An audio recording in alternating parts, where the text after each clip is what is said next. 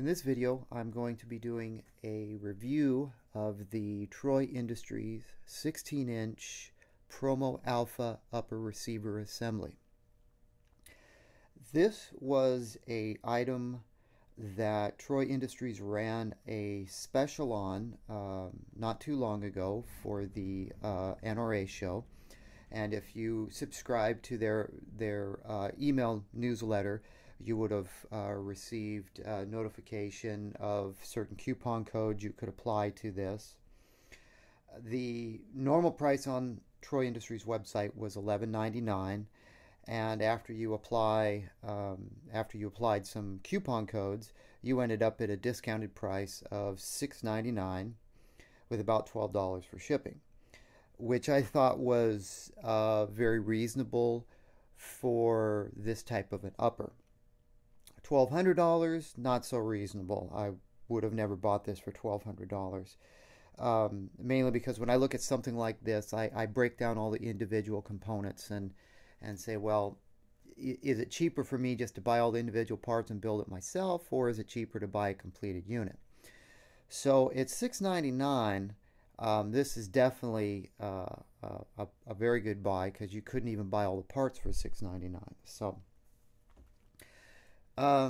this is the box that it ships in, a Troy box, which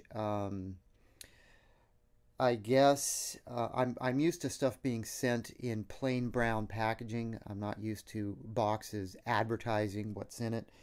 But unless you're familiar with troyind.com, you're not going to really know what this is about. You've got the Troy horse over on the left, so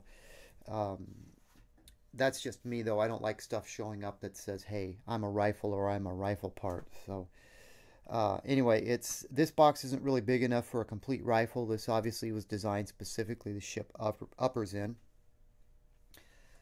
And on the inside, basically this is what arrives in the box. Aside from your invoice, you get a Troy product catalog, which shows different Troy products and their rifles and rails. Very nice catalog. This is kind of stuff you'd pick up at one of the trade shows. So I haven't actually really looked through it too much. I'm familiar with most of the Troy products, so I don't suspect there's going to be anything in there that's news to me, but it's a nice catalog. I love to get stuff like that. There's not really any packing material in the box per se. We've got this top cardboard section here that is specifically cut to hold an upper receiver like this. Again, we got the Troy logo and then of course the upper receiver, but no foam packing or anything of that nature. This did arrive. When it arrived, it wasn't sitting like this. It was inside of. Piece lifts up. The upper receiver was actually inside, sitting down here. It had fallen through. This is not my idea of good packing for shipping something like this. I would definitely like to see foam or bubble wrap or something to better protect my product. Fortunately, this showed up with no damage, but that's not always the case when you're dealing with, the shipping companies. Things happen, so this type of packaging is a bit disappointing, but it did arrive, no damage. So I'll go ahead and we'll take this out of the box, and we'll get a closer look up at this receiver. Okay, so what we're looking at here is a 16-inch upper receiver with a carbine length gas system, a low profile gas block, a 13-inch Troy Industries Alpha rail with the integrated flip-up front sight. You'll also see that it comes with a Troy Industries dual aperture flip-up rear sight. The barrel is a Government profile, 1-7 twist, 5.56 barrel that is stamped Troy. We'll take a look at that in a little bit. It is a nitride treated barrel. It has a Troy medieval muzzle brake, a full auto mil-spec bolt carrier group with a Carpenter 158 bolt that has been individually magnetic particle inspected. The upper receiver is a T775 T6 that has hard lube coating on the inside, so it's a mil-spec upper receiver.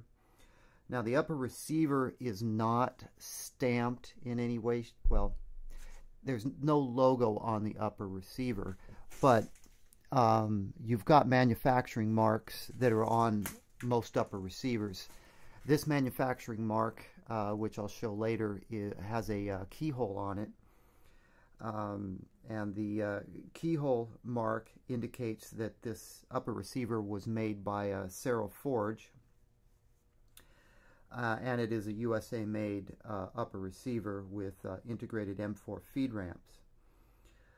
This particular company is a large DoD supplier. They supply uppers for Stag Arms, Spikes Tactical, Troy, of course, Knights Armament, Smith & Wesson, Daniel Defense, CMMG, and Bravo companies. So, high quality upper receiver. The charging handle carries no type of manufacturing marks on it. It's a standard charging handle.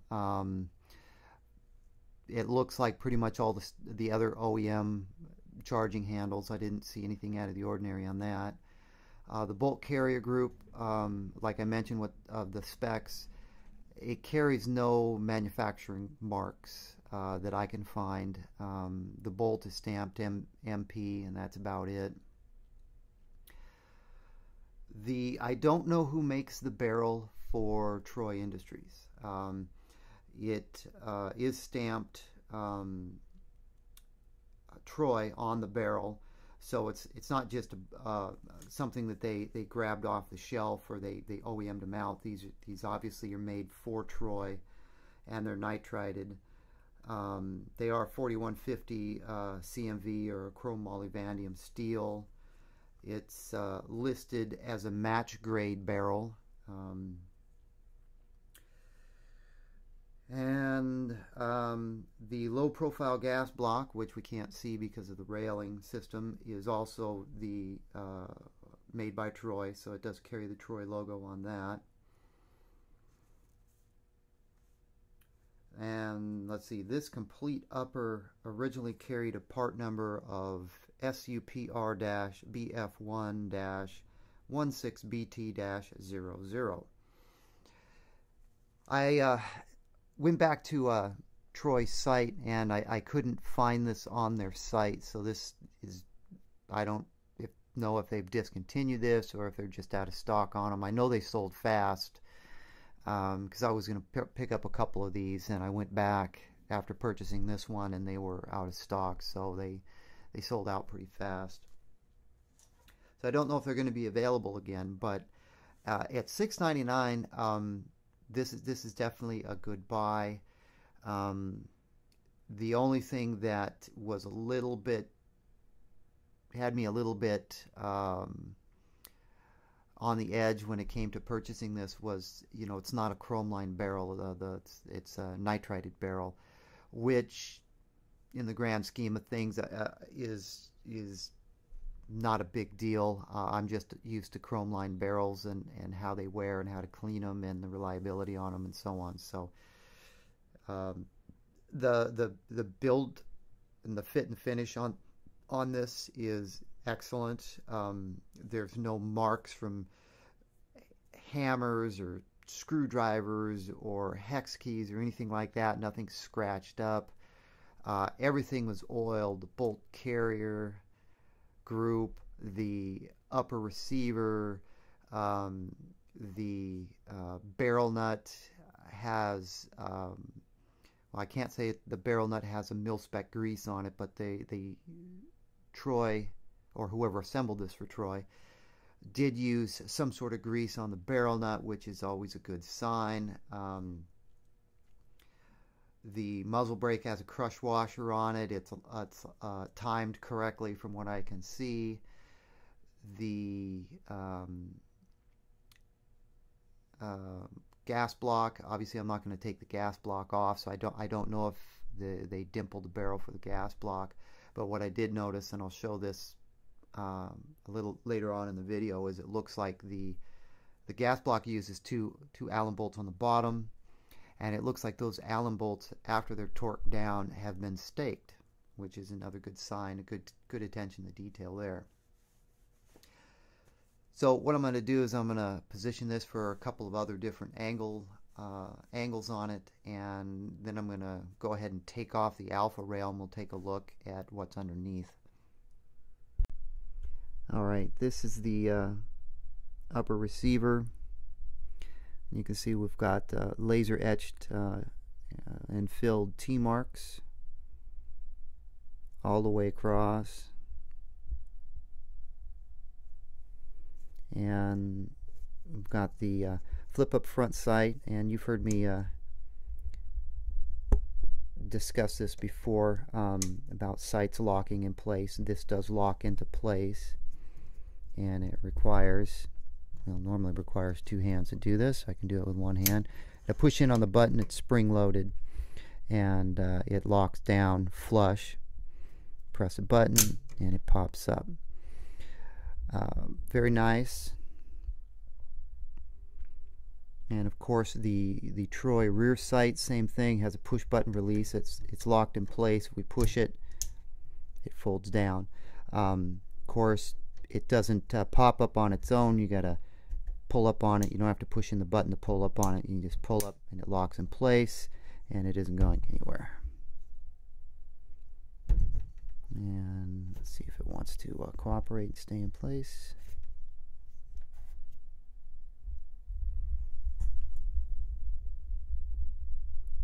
And we'll take a look at the barrel markings. You can see that it says Troy 556 NATO 1-7. And of course the medieval muzzle brake, which is a nice addition. I actually have not used this muzzle brake before, so I can't make any comments on how well it functions as a brake. On most of my rifles, I run flash hiders on my rifles, so this will be a new experience for me.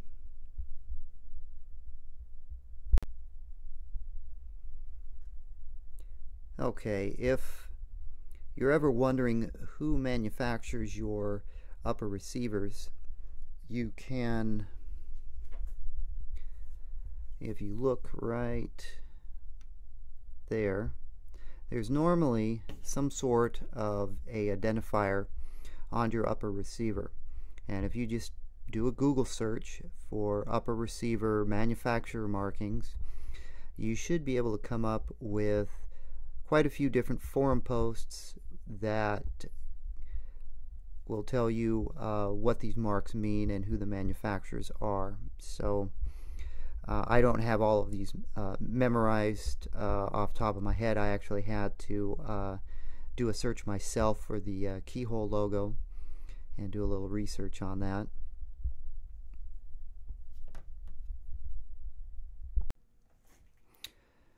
Alright, here's the bolt carrier group and the charging handle that comes in the Troy Industries upper receiver. Again, there's really no identifying marks on either of these two items that would tell me who makes them. Also, I previously mentioned that this was a full auto bolt carrier group, and that was my mistake. It is not a full auto bolt carrier group. You can see that this is a semi-auto bolt carrier group by the lack of mass right in this area. That obviously is not any type of a deal breaker at all, unless of course you're putting it in a select fire rifle. I did take the bolt out and take a look at the bolt. The carrier is chrome lined. The bolt is a Carpenter 158. It has MP stamped on it. It does appear that the entire upper was test fired. I found some residual brass shavings around the firing pin and so on. So the upper was definitely test fired. The bolt carrier group, you can see that the gas key is nicely staked. I'm assuming you can see that. Lots of oil on it. Nothing else really standing out. It is kind of a bummer. It is a semi-auto, but you know, be honest with you, I've shot a lot of my rifles with the full auto bolt carrier groups and the semi-autos, and I don't really notice any type of difference. If I had my pick, of course, I'll go with the full auto one just because it has more mass. So that's the bolt carrier group. The firing pin, the ejector, the extractor. I did not take the extractor off, so I don't know what kind of spring is underneath that. I'm assuming it's probably the standard 4-coil spring with a O-ring on it. That's not that big of a deal to me, so at some point in time I'll take that apart, but I'm not going to do that today. Charging handle, nothing to write home about here. Standard charging handle. I don't normally use these. I pretty much run exclusively Bravo Company gunfighter charging handles. I'm starting to really like the large latch ones, the Mod 3s with the large latch on them. I've got some Mod 4s, which are the medium latch. I like those as well. After using those for so long, going back to use one of these are just I don't like these anymore. So just really digging the Bravo Company charging handles nowadays. Okay, with the Troy 13-inch Alpha handguard removed, you can get an idea of the barrel profile. Like I mentioned, it's a government profile barrel, so it's going to taper in this area. If it were a heavy barrel, it would be the same thickness all the way across. And you'll notice that this uses a standard AR style barrel nut.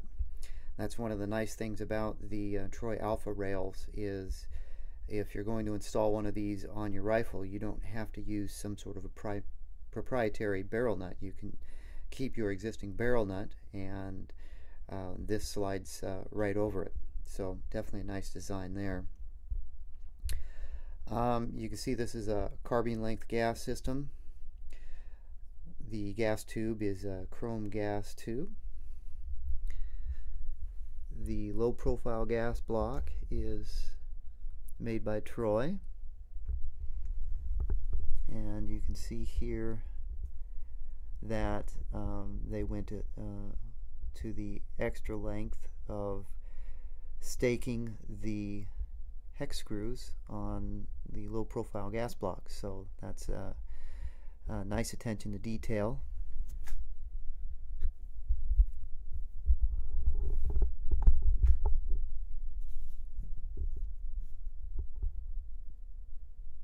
And there's the stampings on the barrel again, in case that wasn't too visible in the early part of the video.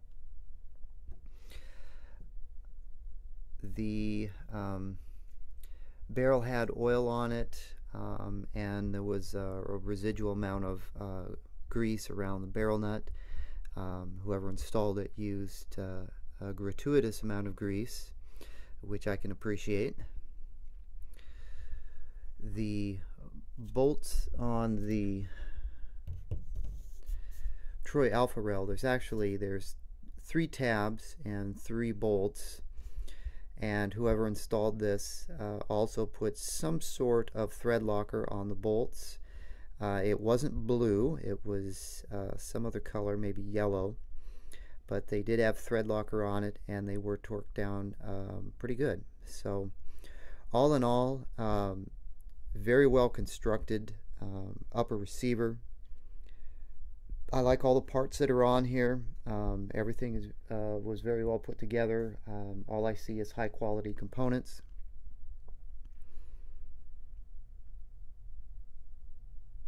And you know, I went through and did a cost analysis if I were to buy all these individual parts, making some assumptions, and it came out, you know, anywhere between 900 and 950. Of course, depending upon, I can't find actual Troy barrels for sale, so it's hard to price a barrel. And this bolt carrier group, I used a conservative price on that because it was a semi-auto bolt carrier group, so I came out somewhere in the range of 900, 950. So that's if I could buy all these actual parts and then assemble it myself. So $6.99 was definitely a good buy. Anyway, that's going to wrap it up for the review on this Troy Industries upper receiver. If you can buy one, well, if you could, I would say if you could buy one at $6.99, jump on it, but I don't think you can get those anymore at that price. So that's going to wrap up this review of the Troy Industries 16-inch Alpha upper promo